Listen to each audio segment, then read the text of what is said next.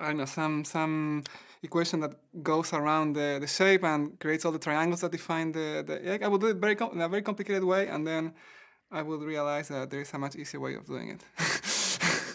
I tend to start, doing things much more complicated than is really needed.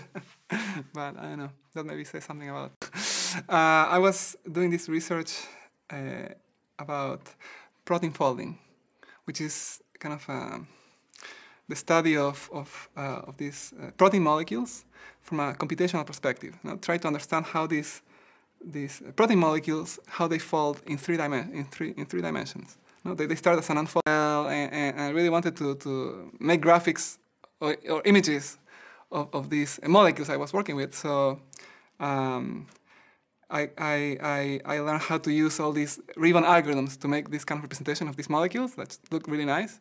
And that was, people, write tutorials about this stuff, and they figure out ways of making things that you didn't imagine how that were possible. When you're really incredible, like to see how these chains of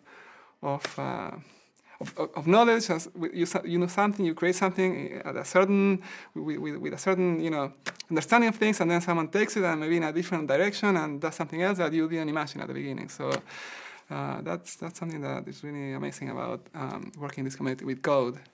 Yes. And we've been talking a lot about like steps, no? Like one establishes one step, and then maybe someone else puts another piece on it, and then you kind of reach higher, but by virtue of all these combined efforts. So even if you read like research that people are doing now, they're trying to make DNA-based computers. They solve actually algorithmic problems using DNA pieces, because by taking advantage of how DNA recombines, and in a test tube you have billions of DNA molecules recombining very quickly. By using that, the chemical properties of DNA, you can actually solve these these classical problems.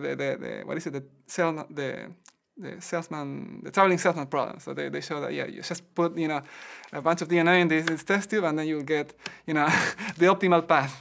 So it's a difference. There are also differences, right? I think that the biological systems are much more flexible and fuzzy than there's some sort of rigidity in computer systems that is difficult. I mean, you can simulate flexibility.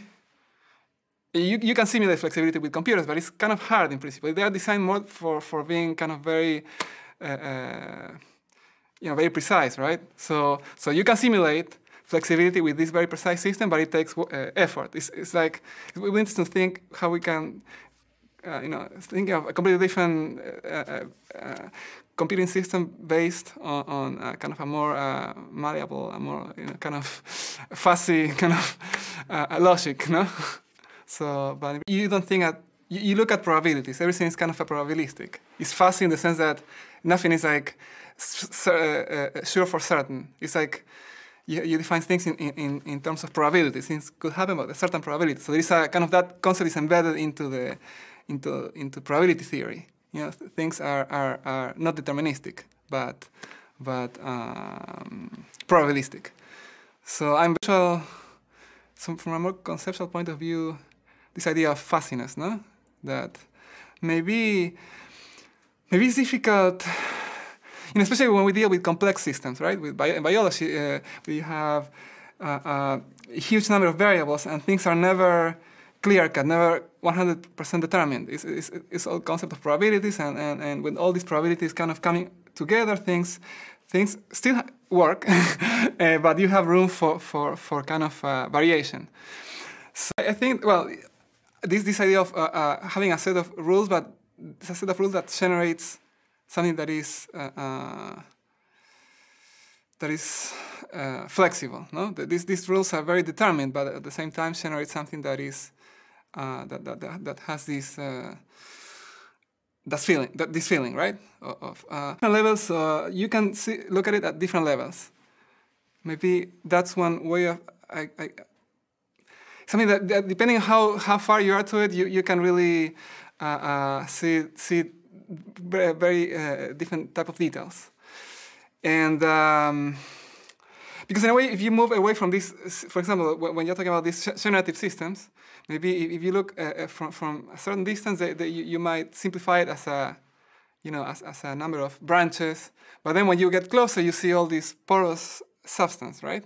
So it's also a matter of your distance to it, I think. I don't know exactly how to deal with it, because on one hand, you want to reach this visual complexity that is beautiful, no? But at the same time, you want to show things clearly. So there is a kind of a tension or a conflict. No, you want to show complex things, but at the same time, you want to see the structure. And it's also this question of distance, right? I mean, maybe you want at the same time to have all these levels together in a way. I mean, you want to understand the story, but you also want to see all the nuances of it. Connected together.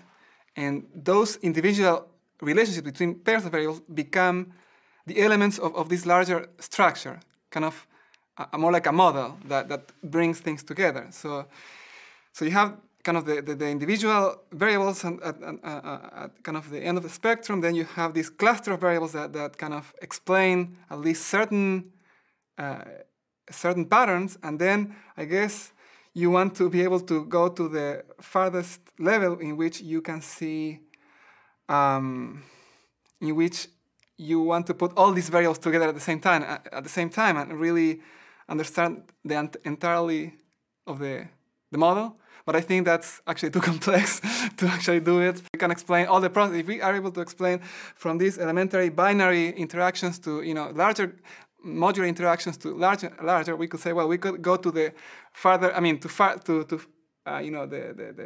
higher level, which would be the entire person.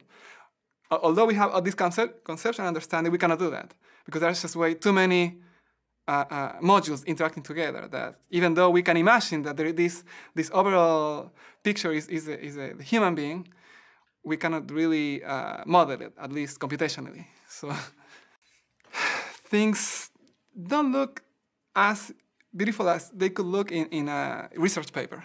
It's like, because there's a conflict with actually the goal of the scientist is, okay, I want to get this result out. I want to publish this paper. So there is not much focus or so much interest in making something that is aesthetically more, beautiful. I just want to represent this at the minimum level that I need to, so I can convey the message. No, and not only to say, well, we just want to make this more just prettier. I mean, because we just want to have nicer figures or just nicer looking tools. But I think that there is also, I think it's like this idea, like in mathematics, like typically the equations that are correct are also beautiful. So just a couple of days ago, this research group, they were able to see how this molecule actually, how the chemical bond between two atoms breaks and the molecule rearranges. And they show the molecule before and after.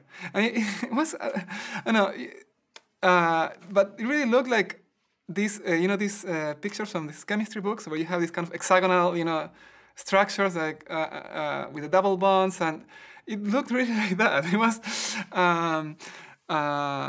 that was a little uncanny to see that it looks so similar to this kind of very schematic representations. So it can be really a powerful lens, and it can have a very powerful magnifying capacity. Just because it can really allow you to freeze things. I mean, things that would be experimentally very difficult or impossible to really observe. You can computationally dissect like a period of just a fraction of a second and making it very detailed. No? And in that sense, I think the computational lens gives you this almost infinite resolution, no? In time and space, but it's also what you get from this infinite resolution is as good as the model is that you're using to kind of do the computations. No? So and you might say, oh, this is amazing. I mean, this is like I see all this movement, I see all these things, but are just might be interesting by themselves as some sort of mathematical or some artifact of an algorithm, but they don't translate into reality, right? So